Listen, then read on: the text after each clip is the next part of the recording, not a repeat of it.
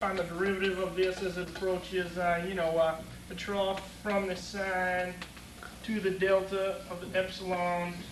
When you find the sigma of, Ryan, are you writing this down? No. Did you do this in your homework last night, Ryan? No. Never ceases to amaze me. Does anyone know the answer to this question? Jill, do you know? Is it 15 milliliters per second? No, Jill. Go directly to remedial algebra. Do not pass go and do not collect 200. Sarah, do you know? Yeah, is it 20 milliliters per second? Yes, it is. How did you arrive at that answer? I just took the antiderivative of the function and the sin, and I just took the delta and multiplied it times 2. Very good.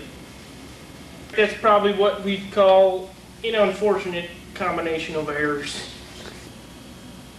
Clint, you might want to open up your book. Now, this is a relatively easy problem. Let me give you for instance. Ryan.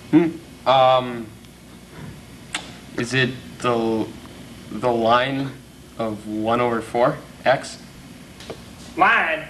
Ryan, what are you talking about? This is what we call a natural logarithm function. Okay. It's basically you want to take the integral as it goes through, I think you might not want to turn the page so fast you might burn the book.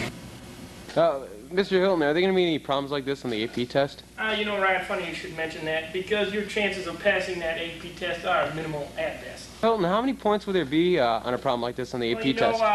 After you stop giggling, they might give you some points. Alright, you're going to want to take the integral as it approaches 0 through infinity of the sine to the negative 1 of the... Ryan, are you writing these down? You gotta pay attention. The book doesn't know it's the fourth quarter. This is definitely not a spectator sport.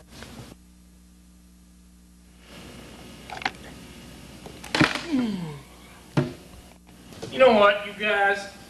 It's just like when I was football coach here at Franklin High School. We'd be winning 3-0 until the end of third quarter. And you go into that fourth quarter with that mental attitude. It's relatively not a problem whether you're up 30-0. It's the whole mindset. You need to go into that fourth quarter with that tough mental attitude. You need it. You need it. The book doesn't know it's the fourth quarter. The book doesn't know it's the fourth quarter. And, basically, it's just real simple. There's your answer right there. You know what, guys? It's, basically... it's the end of the chapter here. We're almost done with the school year, and I need you to turn in your books. What I need you to donate your used calculus books. These calculus books are put to great use. Donate these books to the Bullhide branch. The boys take these books and they sell them. You see, they're put to great use, everybody. I need you to donate your used calculus books. Everyone have a good day.